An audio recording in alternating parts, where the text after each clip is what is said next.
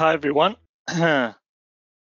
Whatever time of day it is for you, welcome to our webinar, and it's going to be covering approaches to address the system qualification of the Simcyp Simulator.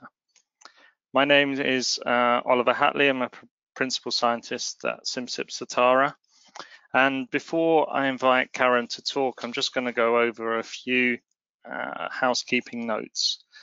I'm sure some of you will be wondering, yes, this session is being recorded, so if you missed a bit, you should be able to watch the recording back and listen again. And the slides will also be available on request.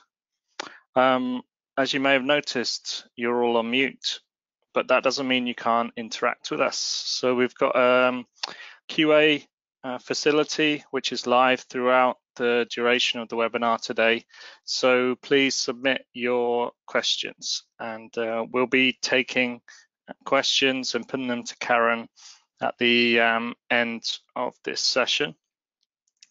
In terms of the rest of the agenda, over the next hour, we're going to be first hearing from Karen about PBPK modeling requirements, regulatory requirements. Then we'll stop for a quick poll. Just to make sure you're paying attention, make sure you're not too distracted by emails. You can interact with us, have a few questions, and then finally we're going to cover approaches to address qualification, looking at the recent CP2PSP publication, focusing on qualification of the Simcyp Simulator for CYP-mediated drug-drug interactions involving inhibition. Karen, I'm sure, needs no introduction to the people on the line. Previously, she was head of PBPK consulting services for 8 years, so she has plenty of experience interacting with clients and regulators. So no surprises, she's now the SVP of Client and Regulatory Strategy for Certara. Okay, Karen, I'll pass over to you. Right, thank you very much, Ollie. First of all, can you hear me okay? Yeah, perfect. Okay, perfect. Right, let's try and move on to the next slide. Always a problem. Okay, right. Okay, so before we move on and talk about the recent publication that we had on the qualification, what I wanted to do is just take a step back from that and talk about, what we mean by qualification. And so if we think about model-informed drug development, there's been a lot of discussion about it, a lot in the regulatory guidance talking about it. And one of the things that I wanted to point out was that, the FDA recently introduced their model-informed drug development pilot program. And one of the things that they mentioned as being new on there was, did you know that under the pilot program, they're asking the MIDD meeting requests and meeting packages to include elements of a credibility framework? And it's envisaged that this will facilitate alignment and streamline review. And so what I wanted to do was talk a little bit about that as well. Because as you can imagine, when we're talking about MIDD and looking at the different modeling approaches that you have on the right-hand side, POP-PK, exposure response, PBPK systems pharmacology, when we're talking about applying MIDD in terms of context of use, it's important then that we have more streamlined or more documented processes to be able to actually address this. So when you're thinking about MIDD approaches in drug development, typically, in regulatory applications, they've been routinely used, for optimized dosing, provide evidence, supportive evidence for efficacy, informing clinical design, and guide regulatory policy. But what we're seeing more of is an increasing number of occasions when quantitative models have served as primary evidence, proving especially useful when clinical trials are not feasible or ethical. And this is something, certainly that I'm not going to speak to the other MIDD approaches, but what I am going to talk about is obviously PBPK modeling. And there's been an increasing impact of PBPK modeling on the label, especially when we're talking about clinical DDI studies. I'm not going to take you through all of this, but just to show that, these are increasing every week, every month. We're putting more on here, more instances of when PBPK modeling has been used to support the label and also in regulatory submissions. So now moving on to the credibility assessment framework, it's not really surprising that when you think of the number of submissions that are being done to the regulators globally, that is, in terms of the PBPK modeling, that we're seeing more of these types of documents and publications where we're being asked to consider a credibility assessment framework in MIDD and potential application to PBPK modeling and simulation. And this paper was published a couple of years ago. And I'm not going to take you through all of these steps, but just to let you know that one of the main areas of interest with respect to this credibility assessment framework is talking about context of use and defining the question to be addressed. Also looking at the impact of the model in terms of the influence and also the decision consequence that it's going to have. That you have to make an assessment of the model risk and then bearing all of that in mind, come up with a validation plan. And of course, this is actually based on the American Society of Mechanical Engineers, and it was for assessment of the credibility of computational models used for medical device applications. So what it's trying to do is streamline this approach. And as I mentioned in a slide couple of slides, sorry, in the slide couple of ago, that really what we're trying to do is streamline the regulatory approach. And so what I'm going to do is talk you through this over the next couple of slides and particularly focus on the context of use, which we're hearing a lot more about, and also in terms of defining the question to be addressed. So if we think about a typical scenario for CYP3A4 substrates, one of the main questions that we want to know is that if we've got an investigational drug, how should this drug be dosed when co-administered with CYP3A4 modulators? And this would be our question of interest. In terms of the context of use of the PBPK modeling, typically, we would have clinical data available with strong 3A4 modulators, inhibitors, and also inducers. And what we're trying to do is essentially use the PBPK modeling to inform on these DDI studies with weak and moderate 3A4 modulators. So we would be using simulation to predict the effects of weak and moderate 3A4 modulators on the investigational drug. And then this would be followed up. We'd be using these predictions to try and guide dosing recommendations in label. So we've defined the question, and then we've defined the context of use of the model and what we're actually wanting to use it for.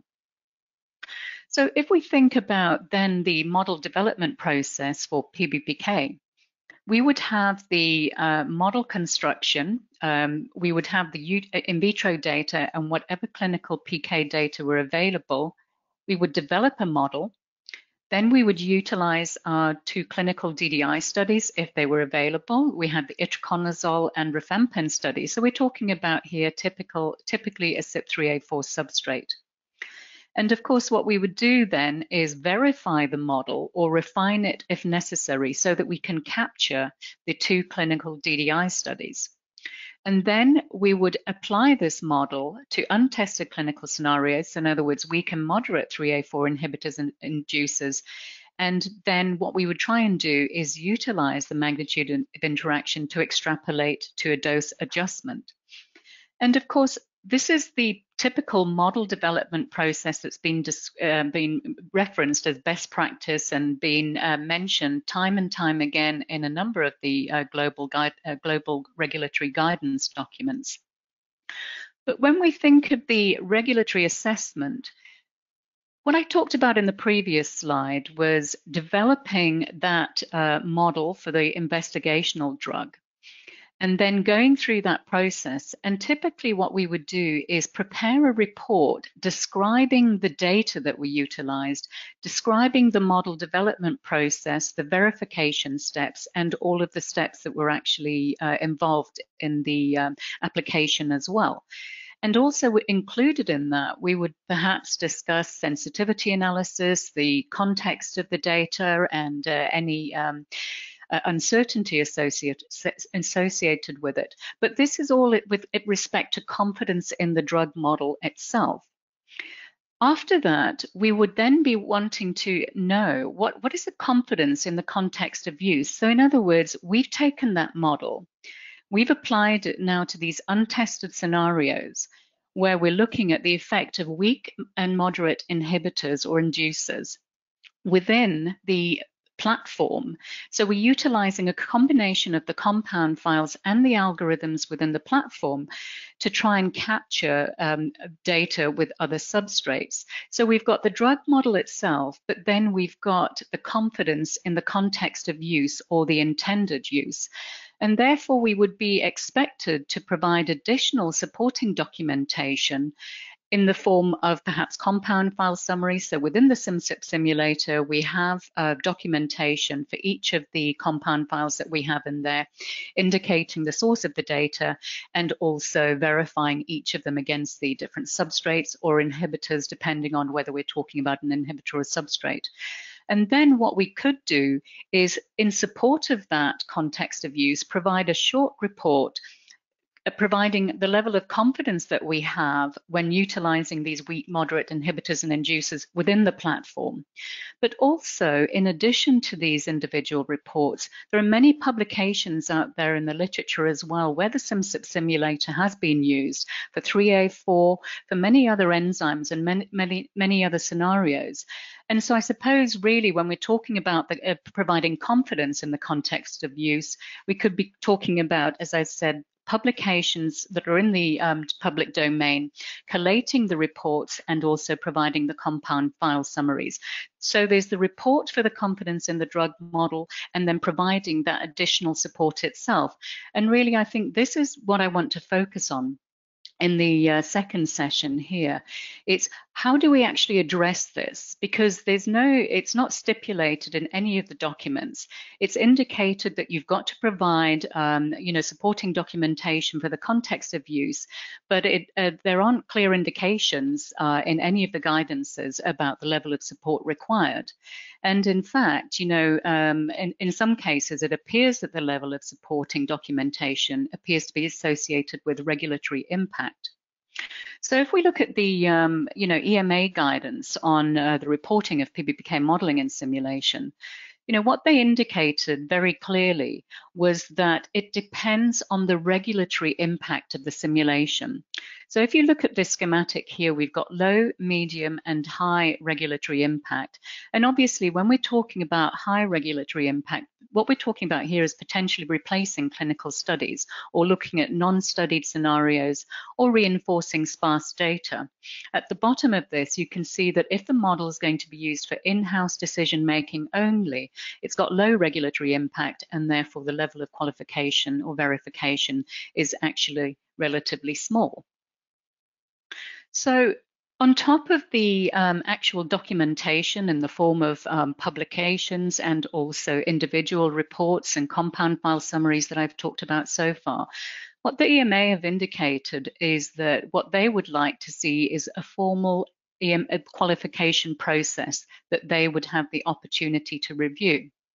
And when we're talking about qualification, just an example here, if you wanted to know or quantify the effects of an investigational drug being a victim of a drug interaction, so in other words, if you've got a CYP3A4 drug and you want to run simulations with a weak or moderate CYP3A4 inducers and inhibitors, and you want to waive clinical studies, then it's expected that you submit a supporting level of documentation. And what they've indicated here, that in order to qualify the ability of a PBPK platform to predict the effect of inhibition on a specific enzyme, then what we would need is a pre-specified qualification data set. And this should, if possible, consist of a series of drug substances. So you've got victims and perpetrators.